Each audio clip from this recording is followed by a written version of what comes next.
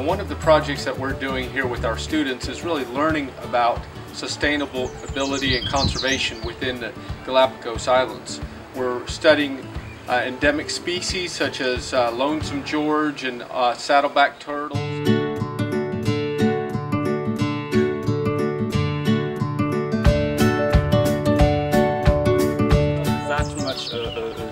Diversity on the island is that when the plants from the continent were coming here, well, it was already a big achievement to come.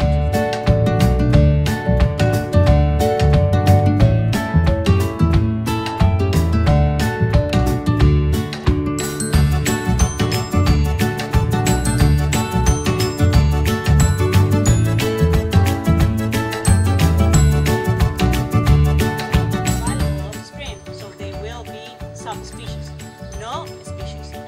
Some of them are so far genetically that they cannot have a biological